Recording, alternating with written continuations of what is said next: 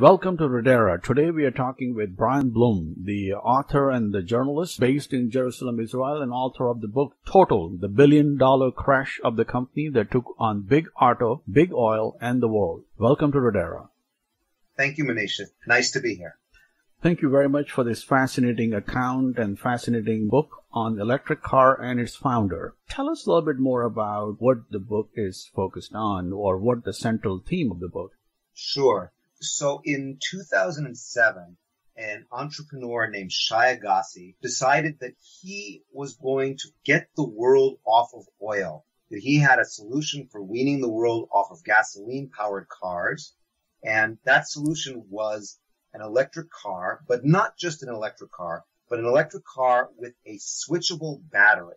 Now, what's so important about a switchable battery? Most electric cars today, actually all electric cars, whether it's the Tesla or the Chevy Bolt or the BMWs or the VWs, they all have a permanent battery, which means that when they reach the end of their range, the car needs to be recharged. And that range traditionally was about 100 miles at most. Now, the latest Teslas can get up to 300, 400 miles on a good day. And I say that on purpose because if you're using the air conditioning or you're using the heat because it's the winter, your mileage may go way down, your range may go down. So all of the cars that existed in the past and today suffer from a limitation in range. And Shai Agassi said that is something that customers will not accept. They want a car that is just like a gasoline-powered car that can go anywhere and is not limited. And so the idea was the battery would not be a part of what the customer bought when they bought the car. They would get the car, but Better Place, the company, would own the battery. And then Better Place built a network of switch stations in Israel. And I should mention that this started in Israel. They built a network of 40 switch stations around the country. And when your battery was running out of juice, you would pull into the switch station. It was completely automated. It looks like a car wash. Push your car up on a little bit of an incline.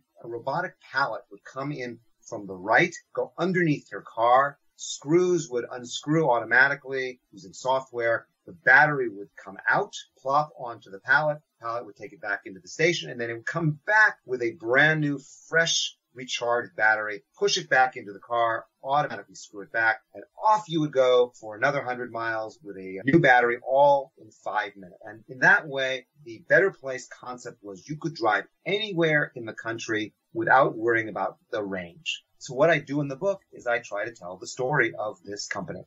Range anxiety and finding a car that people can afford, those were the two noble missions of Shai Agassi. And they are perfectly good, grand vision, a good vision to have, and obviously implementation is always the foe of many entrepreneurs, and it's hard for them. So the book starts with the vision, it starts with the problem, and how one individual who was visionary and had certain resources tried to change the world in his own way. Yeah, exactly. The company had very, very big ambitions, and that is the nature of the entrepreneur, anybody who wants to play in the innovation game. In 2007, the end of the year, the company raised $200 million. It was called at the time the fifth largest Series A fundraising round in the history of technology companies. It then went on to raise almost $1 billion. That came actually around $850 million. But it's nice to say almost $1 billion, has that nice billion B, popping B there. In the course of raising the money, they built the company out. They hired about 1,000 people. They contracted with Renault, the French car maker, to build the cars, while Better Place then built 40 of its battery switching stations around the country. But somewhere along the way, things started to go wrong. Now, the public didn't know that. The public saw the switch stations going up. They saw the electric car prototypes running around. Better Place built this amazing visitor center near the city of Herzliya, which is north of Tel Aviv. And 80,000 people came to the visitor center over the course of several years. There were celebrities, Bar Raffaelli, the model, and who was married, was a girlfriend at the time to Leonardo DiCaprio. Demi Moore and Ashton Kutcher came. There were politicians. It was constantly packed. People were excited. But behind the scenes, things were not going well. There was infighting. There were technology problems. There was a lot of overspending on things that I can tell you about as we talk some more. And very soon after the car went on sale, it became apparent internally that the company was running out of money. Even though it had raised so much money, there was not enough to keep it going. And all kinds of things started to happen at that point. The CEO, Shai Agassi, was fired. The company received a last-minute injection of $100 million, which gave it another 6 months. But eventually the company went bankrupt, and the entire dream collapsed. Yeah, sometimes you live young and die young. Yeah, really. But let's dial back. There's a lot of rich history in this book, and there's a lot of details that I would like to cover. First of all, Shai Agassi, who was he? What was he driven by? And how did he come up with this idea? Great question. Shai Agassi was, let me think about that. I think he was 39 when he started Better Place. Before that, he was what we'd call a technology wunderkid. Graduated high school very early at age 16. He went on to study at the Technion, which is Israel's MIT. They're the highest technology university in the country. He went to serve in an elite technology computer unit in the army. And when he got out, he started a company, actually with his father. The company grew. The company had some crashes, and then it grew again. They had a deal with Apple. Eventually, they built an early intranet kind of learning portal system that attracted the attention of SAP, the German software giant. And SAP bought this company. It was called QuickSoft.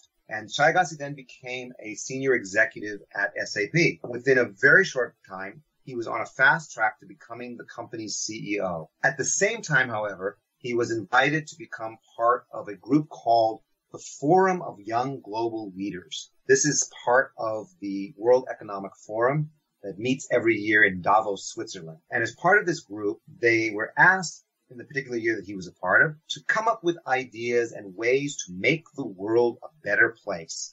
So they divided into groups. Some looked at healthcare, some looked at sustainable energy, some looked at pollution. Shai Agassi teamed up with another young global leader, a guy named Andrei Tzarur, and they started to explore ways to get the world off gasoline. And they explored hydrogen-powered cars.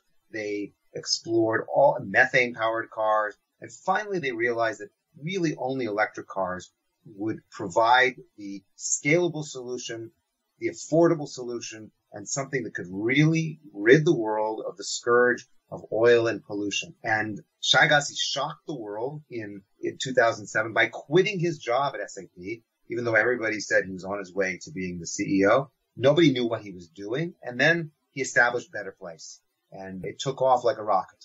So Better Place was the name of the company that he came up with, and he focused on building something that he thought that the world needed, and also the world will change, or rather the world will benefit from it, because you're a cheaper car, you're also less dependent on oil, and also you're not destroying or damaging the environment. So all those positive things came in, and also he was from Israel, so it helps having another way of transportation that is not dependent on oil, because Israel is surrounded by enemies who sell lots of oil.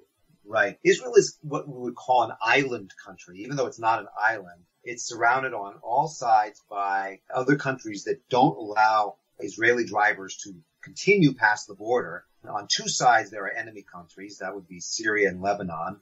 On the eastern and southern sides, you have Egypt and Jordan, with which Israel has peace treaties. But you can't go for a 3-day road trip like you can in the United States, for example. You're limited to a relatively small area, about the size of the state of New Jersey in the U.S. So it was a perfect place to do a case study where you could put about 40 of these switch stations around the country. You could cover everywhere, and you wouldn't have to cover all of the United States or all of an enormous state like California.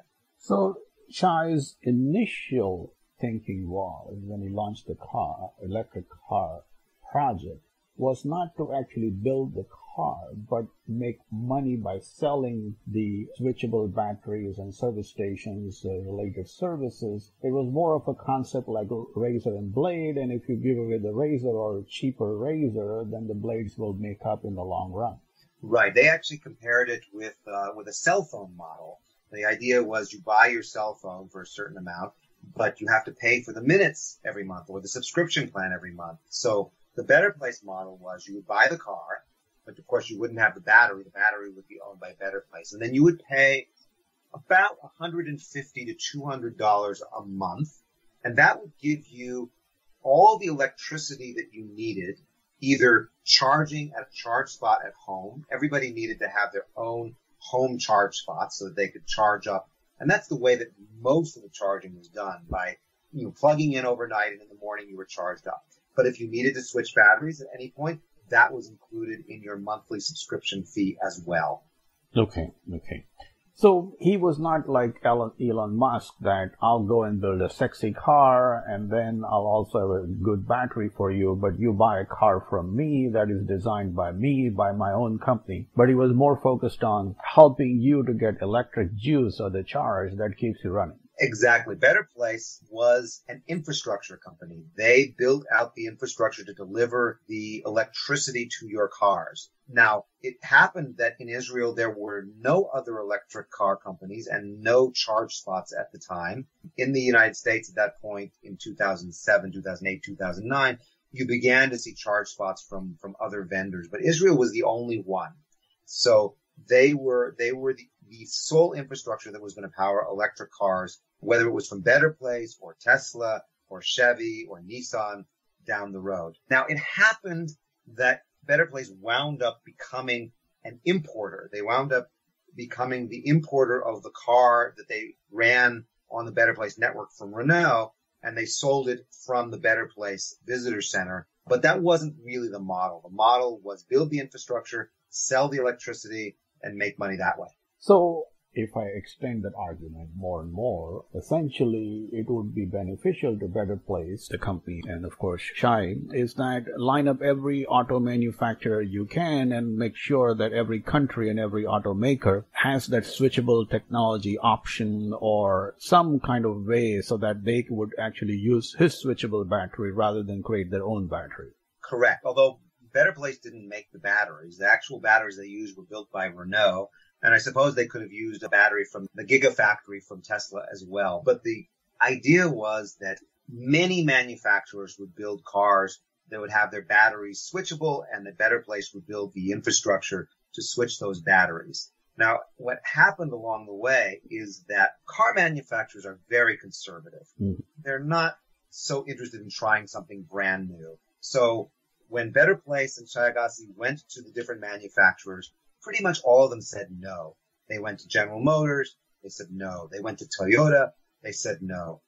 When they got to Renault, Renault said yes. And Renault said yes because its CEO, Carlos Ghosn, was interested in doing something innovative. He didn't have an electric car in development other than the Nissan Leaf that Renault owns Nissan. But Renault itself didn't have electric cars. It didn't even have any hybrids. Of course, you have the Prius is a popular hybrid. Carlos Ghosn didn't think the Prius was a good solution. He made a joke. He said, a Prius is like a mermaid.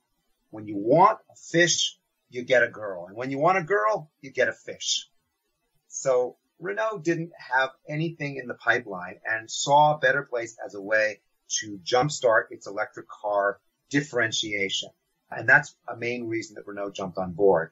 But the plan was for many manufacturers to come on board. I think the other manufacturers were all waiting to see whether or not Renault succeeded and whether or not Better Place succeeded before they jumped on board. Yeah, fascinating in many ways. It sounds more like a Google Android system that every cell phone manufacturer would use their operating system Android. And that means Google has to literally give away that technology to all of them to make it dependent, and then they found a way to make money. Obviously, it didn't work out that way in this industry. Right, because it's a little bit, I can't say that the cell phone industry is so much lower cost because it costs a lot to develop mobile phones and distribute them and whatnot. But Google was already a giant earning money from selling Google ads. Correct. So they had enough money to essentially seed Android at a low cost to all these different manufacturers. In the case of Better Place, the batteries themselves cost $15,000 per battery. And this was a brand new company with no revenue. So there was really no way to seed it. In fact, the batteries were supposed to be financed in the same way that mortgages were financed up until, well, still are, but up until 2008 in the United States when the housing industry collapsed. The idea was that you would take a whole bunch of different mortgages, you would bundle them up together, sell them to investors, and the investors would then make money every month on the interest from the mortgage. So the same idea was at Better Place. They would bundle up all the subscribers that they got, and that way they could finance purchasing the batteries, and they wouldn't have to pay the $15,000 the battery cost. But of course, by the time Better Place came out, the housing crisis hit, and no one wanted to play this game with the mortgage bundle up model, especially with batteries, which were a brand new concept. And so Better Place wound up having to pay the full $15,000 per battery, minus discount that Renault gave them. Renault financed part of it, but no one on the outside came in. So Shai, visionary person with a great vision and support of politicians in the U.S. and Bill Clinton, also Shimon Peres in Israel, gets blessed by this great vision, attracts some very successful, large, wealthy investors in the first round, as you mentioned, the $200 million, but somehow drinks his own Kool-Aid, does not really get into the nitty-gritty of running a company, hiring the right people, focusing on the cost, and when the costs are deviating from actual production or distribution or build-up costs, he just disappears and goes into another direction. Tell us how all that led to an eventual destruction of the company, but it's good to start with great vision, but you need a solid implementation plan and the team behind it. Absolutely, absolutely. The first team that you hire is not necessarily the best team for the company long term. There were a lot of really talented and excited individuals who started with the company. For example, the guy who headed up the Automotive Alliances team, a very smart man named Sidney Goodman. He had no experience in cars. He was a software guy. The same was the case with the head of the infrastructure group. He was also a software guy. He also happened to be Shai Agassi's brother. The head of marketing was Shai Agassi's sister. Now, all of these people, I have nothing bad to say about them. They're all talented individuals, hardworking, dedicated, really to the vision. But as companies grow, they usually replace their initial teams with people who have more experience. Even the CEO is often replaced. You know, Manish, I was a CEO of a company. I started before I was a journalist. I was a high-tech entrepreneur myself. I started a company in 1998. We raised about $3 million, so nothing like Better Place. And they replaced me. I participated in replacing myself with a more experienced CEO. But that didn't happen at Better Place. The original team stayed on board. So that hurt the company's ability to move forward, I think, not having the right people in place. Go ahead. No, go ahead, please. The other thing that I think is really important is looking at how a company evolved. When a company starts, and again, I know this from my own experience, and you probably know this as well, starting a company, companies have to create a business plan at the beginning, and you have to make a lot of assumptions because you don't know how it's going to go because you haven't built the company yet and you haven't sold any products. So you assume you can charge a certain amount, and you assume there'll be certain buyers, and you assume costs will be X, Y, and Z. When you start to move forward, everything becomes updated, and you start to see what the real costs are, what the real interest is. What I think really was the demise of Better Place is that they didn't flow with the changes. So as things started to change, and quite rapidly and quite dramatically, especially in terms of costs and assumptions, Better Place stayed the course. Shai Agassi didn't want to switch to a new direction. He didn't want to pivot. So let me tell you just a couple of these examples of things that changed that were very, very important. So people expected that the cost of the car that Better Place was selling with the switchable battery was going to be affordable, low cost. At some point, people even heard it was going to be free. So they expected a low cost car. But when the car was actually announced, the price was nearly $35,000. Now, that doesn't sound like an affordable car to me. And there were no rebates or credits like you have, again, in the United States. Here in Israel, that was the price. So consumers looked at that and they said, hey, you've tricked us. We expected a car for $10,000 or free, not $35,000. And they rebelled. They didn't buy the car. And Better Place got a lot of bad feelings at that point. What was excitement and support turned to, they're trying to cheat us. They're greedy. They want money. The truth was, it wasn't even Better Place's fault. The price wasn't set by Better Place. The price was set by Renault. Renault looked at the business and said, we have an order to build 100,000 cars. our research and development budget is X or Y. So based on this and based on comparable vehicles in the market, we think the price of the car should be Z. And that's what they told Better Place. Better Place argued and said, no. With that high price, we'll never be able to live up to our promise. We'll never make any money. Our margin will be too small when we resell the cars. But they didn't win that argument, and the price came out to be very high. And that's an example where you now have a new business. Your assumption has changed. What do you do with it? Do you continue to sell the car at the price that you now have, or do you think of a different way? Absolutely. And it gets more complex. Once the business original premise falls apart, you have to come up with a new business model. Now you're dealing with shareholders, you're dealing with irate customers, you're dealing with distributors, people with whom you've made commitments, partnerships. The whole has to be rejigged. Yeah, there's just a lot of complications and issues that everybody is now getting bent out of shape, as we would say. They use the idiom. And let me give you an example of how Better Place could have pivoted that might have helped save the company, but it would have been shocking. For example, maybe the company should have pulled out of Israel entirely, even though they had invested in these 40 switch stations and they had all this hype and they had brought cars over.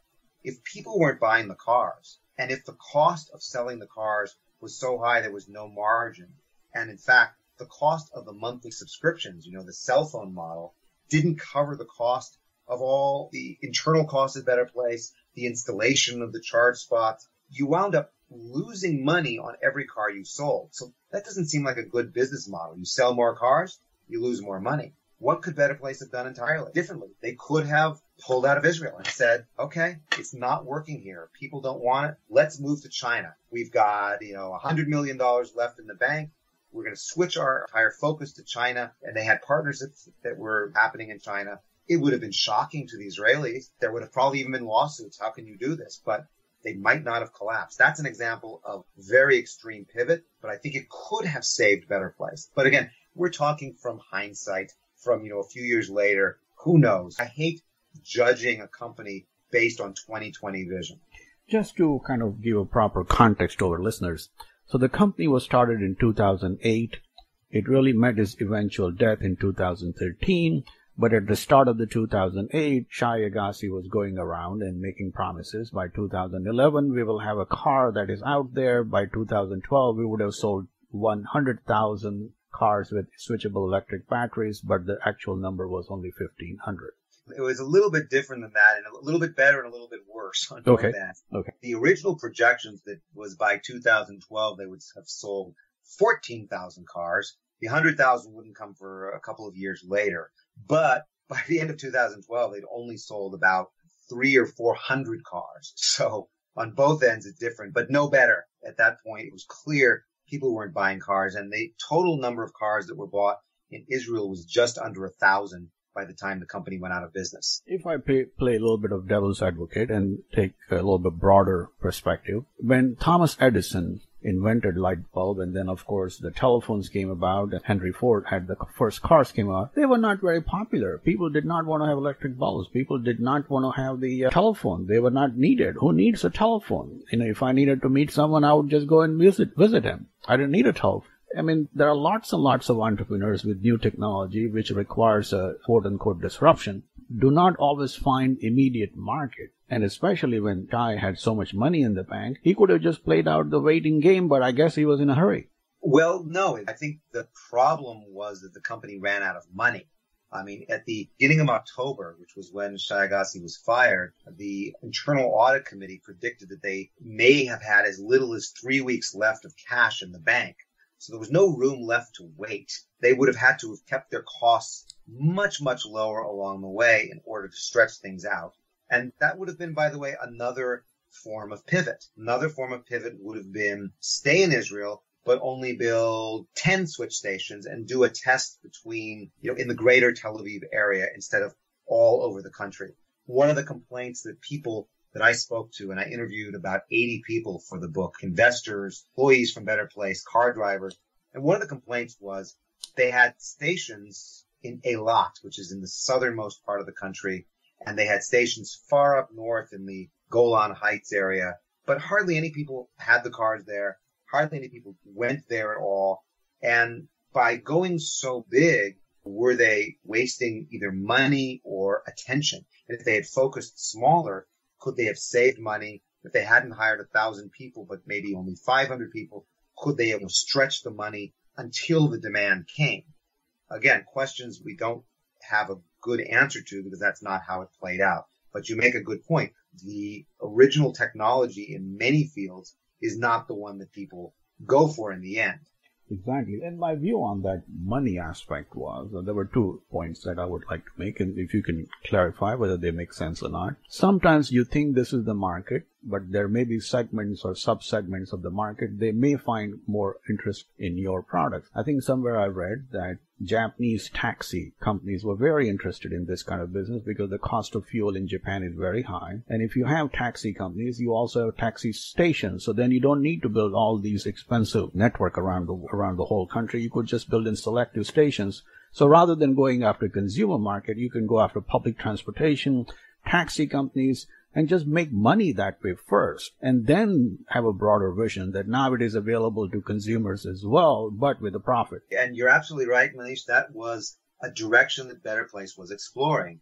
The company had actually launched its switch station technology in Yokohama, Japan. That was where the first switch station in the world was built as a demonstration. And then they went on to build a pilot project of switchable battery taxis in Tokyo. And what you had was a taxi that would pick up people.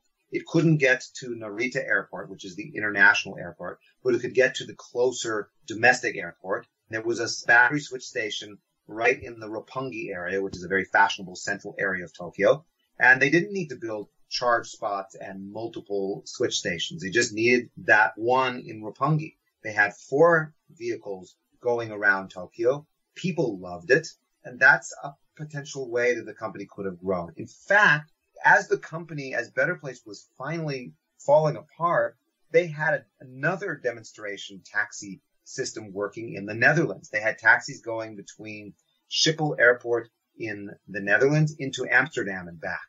So that was definitely a possibility. But again, that's not where the main focus of the company was. So originally started out in Israel, and as I'm just retracing the history of the company, and the international plan included U.S., Australia, as you said, Denmark also, and also there were talks about working with every country where they could, but initially they first focused on these countries, and that may have been the stretch of resources.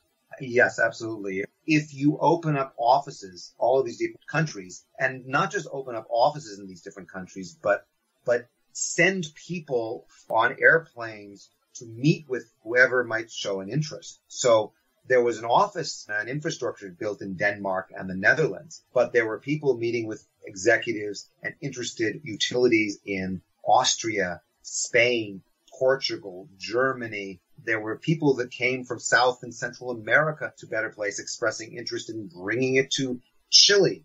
They were constantly trying to open up the American market. They actually built out a whole office in Hawaii. All of this takes money, but more importantly, it takes attention.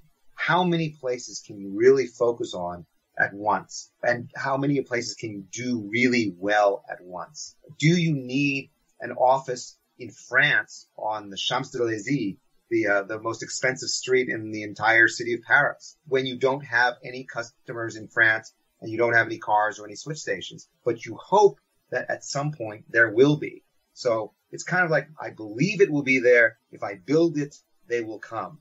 Yes, in many ways, I guess early on when Shai raised so much money, that may have been led to his demise in the short run, simply because he thought he could get any money he wanted and never had the fiscal discipline, financial discipline to really focus on cost, focus on delivering product that people wanted, and focused on having, at least in the near future, some profitable business model. Because if financiers are not willing to lend you or give you the capital, your vision just remains that.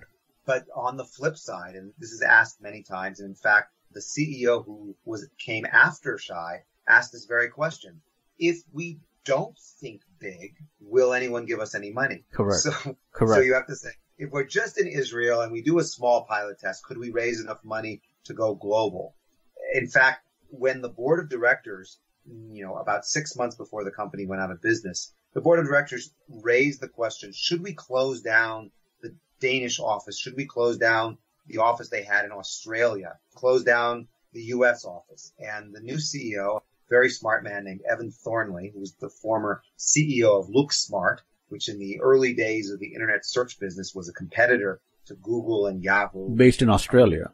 Exactly. And he was Australian. He was then tapped to replace Shai Agassi, flew to Israel, and took over the job right after Shai was fired in October of 2012. And he said to the board, if you shut down all these places, I will not be able to raise money. I can't do it. And they had a lot of different fights. After he was fired, because things didn't go well, he disagreed with the board. They did close down or make plans to close down Australia and some of those offices and focus on Israel. So they realized that with a limited amount of money, they couldn't go global. But he said, and I tend to agree with him, that they couldn't raise more money, or at least the money they needed, unless they went global. It's a terrible catch-22. How would you respond to this cynical perception that I have after I read the book? Is that when you hatch a plan with a bunch of politicians in Davos, you're destined to respond to their needs, but not the needs of the market. Politicians come from regulations, they don't come from the market. And you being an entrepreneur, your first and only responsibility should be listen to the customers, which they did not have any. Well, that's really the point. That's what I was going to say. There were no customers. It's kind of like Apple inventing the iPhone, or maybe let's not look at the iPhone. The iPhone people really wanted. There was a desire for a mobile smartphone that preceded the iPhone for many years. People saying, when is iPhone out with the iPhone? But when the iPad came out, it was panned. Do you remember this? Yeah. The journalists and the technology pundits said, who needs a tablet? So with an electric car like this, many people said, who needs an electric car? Or who needs a switchable battery electric car? We just don't know. So Shai Agassi, like Steve Jobs, said, I know. I'm going to take a chance on my vision that people will want this iPad, that people will want these switchable battery cars. There was no market to test. There was no experience. There was no existing sales. In many ways, I think his experience as a management consultant and then being a salesman, quote unquote, or a consultant for SAP never really prepared him to run a company at a nitty-gritty level when you don't have resources. It's another thing to have a resources of SAP, and you can blow the money, you can have a quarter or two of problems, but you can recover even though you stumble. But in these cases, you stumble, you're done. I think Better Place stumbled in part because it had a vision of not making the same mistakes as some internet companies. I'll give you a great example, the example of Twitter. So when Twitter first came out, it was almost a homegrown system built by some engineers who had come out of the company Blogger, and then they started a podcast company called Odeo, and Twitter was like a side project, which was the one that took off, but it was not very robust. The back end wasn't particularly deep, and people loved it, and they started tweeting, and they started using it, and the Twitter system kept failing. In fact, they had this cute little graphic of a whale being carried up to heaven by little birds, Twitter birds. They were holding it up on strings, and they called that the fail whale because that's when the system crashed and failed. And this happened over and over in the early days of Twitter. When Michael Jackson died, the system crashed. During the Macworld Expo, when Twitter was first getting started, it crashed because too many people were tweeting.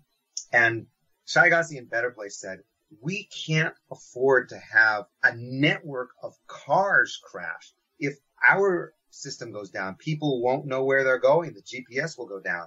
They will run out of electricity because it won't tell them how much charge they have or where the nearest charge spot or switching station is. We can't afford to become like Twitter. So they built out the back end in order to support 1 million drivers, not 1,000 drivers they had, but the future belief that there would be 1 million drivers around the world. It wasn't even built in Israel where the drivers and where the initial switch stations were being built. It was put in a server farm in Madrid, Spain. Now that cost a lot of money. If you're running a server farm for 1 million subscribers, you've got to pay for all those servers. You've got to pay for IBM to manage them. You've got to pay the air conditioning and the infrastructure. That cost money that wasn't there. And that's part of what started to use up the money faster than they had it. Even if they raised all this money, the attitude of the company was, we've got to be big up front so that we don't go the way of Twitter. But that used up the money too fast. Have I said catch-22? I'm going to say it again. In the end, the Better Place ended up becoming Bitter Place. Or the joke is, did it go to a better place? Gone to a better place. Well, I have to tell you this one quick story. Sorry to interrupt, but there's the Jerusalem Post wrote an article about the book and about me. And unbeknownst to me, they took a picture of one of the old switch stations, which is shut down now. And the lot for where the switch station was is now selling, believe it or not, tombstones. Oh. And the sign, Better Place, is right next to the tombstones. Unbelievable. Oh boy. Oh boy. In the end, with all these $800 plus $850 million that were raised and invested and spent, did company achieve anything of any substance that could teach us in some sense? Technologically, they built that Oscar navigation system that was, as one of the board members commented, we spent $60 million to create something that sells for $29.95. But the people who built the Oscar system went on, a whole team of them went on to General Motors, where they worked on the OnStar system and made that even better. So, and they're still based in Israel. So you can say that technology is transferred to another company. This happens all the time in technology. And that's a good thing. Companies fail, but the smarts and the technology and the brains behind them go on to other companies and build even better systems after that. Mm-hmm, mm-hmm. But I would say that the most important thing we learned from the Better Place experience is not the technology, but actually the thing that Better Place didn't have at the beginning, which was customer experience. So if Better Place didn't know what customers would want from their electric cars in 2007, 2008, by 2013, they had learned what customers would stand for, what they would find inconvenient, what they would tolerate. And this is a lesson that has very big implications for every electric car company today, including Tesla. And I'm going to be so bold as to say Tesla will not become more than a niche. It was the 400,000 cars that the Tesla Model 3 has reserved, the customers who say they want one of the Tesla Model 3s. 400,000 cars sounds like a lot, but compared to the millions of cars that are sold every year, it's a niche. And it's going to stay a niche. And the reason why is that people want a battery that will not require trade-offs. They don't want a battery that goes for, well, in the Better Place model, 100 miles, in the Tesla model, 300 miles. They don't want a battery that is limited. They want a battery that will go 1,000 miles. And if they're going to have to charge that battery, they don't want to pull into a fast charge station, sit for 30 to 40 minutes and get an 80% charge. They want a 5-minute charge. They want it to be just like a gasoline-powered car. Pull into a gas station, fill up, 5 minutes later, you're on your way. When electric car batteries evolve into a technology that allows 5-minute recharges or 1,000-mile range, then you're going to see electric cars take off all over the world, and there'll be no stopping them. And the thing that we learned from the Better Place countrywide case study, and I love to call it a countrywide case study, is that customers just don't want to stop and do something different. They want it to be like their gasoline-powered car. We learned that by doing this experiment. So now we know. Very fascinating. And you wrote in a wonderful book that many should read because there are so many things that people can learn from, which is regarding how people behave, where the technology is taking us, where the energy and transportation entrepreneurship is all taking us together today. I think that it's important for potential readers of the book to keep in mind that it's not just for people who care about electric cars. I mean, if it was, I'd have a few readers and that's about it. But it's really something that anyone who has been in business or who wants to be in business, whether it's an entrepreneur or an executive at a large company like Google or Apple or Facebook, there's lessons to be learned from the Better Place story that anybody can take back to make their business better and to make them smarter entrepreneurs. And really that's what I'm trying to get across, is that you can learn from failure. You can learn from success, absolutely, but sometimes you can learn even more from failure. Very well said. Very well said. Tell us a little bit more about you. how did you end up writing this book? What attracted you to this book or this topic, and what you had to endure, and how long it took you to put this book together? Absolutely. So I am originally from the San Francisco Bay Area. I grew up in the United States and moved to Israel about 20 years ago. And as I said earlier, I work in the high-tech world. Then I started writing about startups instead of starting them. And in the summer of 2012, which was right at the beginning of when Better Place was starting to sell the car, we went into the visitor center. It was really kind of a summer trip. My family was looking for something to do. We'd been to the beach and it was too hot to go on a hike and we didn't want to stay around the house. It was vacation time. And we said, how about we go to the visitor center and see this crazy electric car from Better Place? So we piled in the car, filled up our car, our old 20-year-old Toyota Corolla, the one we had from the very first day we moved to Israel. We drove out to the center. We test drove the Better Place car, and we fell in love with it on the spot. My wife and I looked at each other and we said, we have to have this car. It wasn't what we intended to do. We just wanted to spend the day doing something different. We went and we started filling in paperwork. 2 weeks later, we put that down payment on or deposit on, and then we had the car. It was not our intention. So I owned the car. I loved the car. I truly found it exciting. It was powerful. It was clean. It was good for the environment. It was quiet. You don't hear anything at all when you're idling. There's no idle. It's just completely silent. And I really loved this car. And when the company went out of business, which I didn't see coming, I asked myself, how did that happen? How did I not see that coming? I'm a journalist, and what I do is I research things. If I'm going to go on a vacation, I'm going to look at every possible destination, hotel, activity, rental car price. I'm going to research it so much that I'm going to spend more time on the research than the actual vacation. If I can buy the same thing, if I'm going to buy a $50 portable hard drive, I'll probably spend 5 hours more. You know, if you add up my hourly rate, I spent far more on the research than I did buying the hard drive. I didn't do any of my due diligence on this car. Now, I don't know if I would have found out about what was going on internally and that the company was running out of money, but I didn't do it. And I said, you know what? I'm going to do it now. I'm going to find out what happened. I put on my journalist hat. I started looking into it. I started speaking to people at Better Place. I got some good help from investors who introduced me to more people. And I discovered that the story was not only fascinating, but it was a story that if I didn't tell it, nobody was going to tell it. If I didn't write about Better Place, it might have been forgotten. And that I felt was a shame. I didn't want that to happen. Fascinating. Thank you very much for your time and your comments. And I encourage people at all levels in entrepreneurship or in business or in technology or in energy or in automotive industry or infrastructure industry or those who are looking to expand the business internationally. Get a copy. Absolutely. And if I can give a shameless plug here, visit brianblum.com. That's BrianBlum.com. You can read a free chapter. There's bonus content. There's articles. And, of course, you can buy the book. Excellent. Thank you very much for your time. Thank you, Manish. It was a real pleasure. Thank you.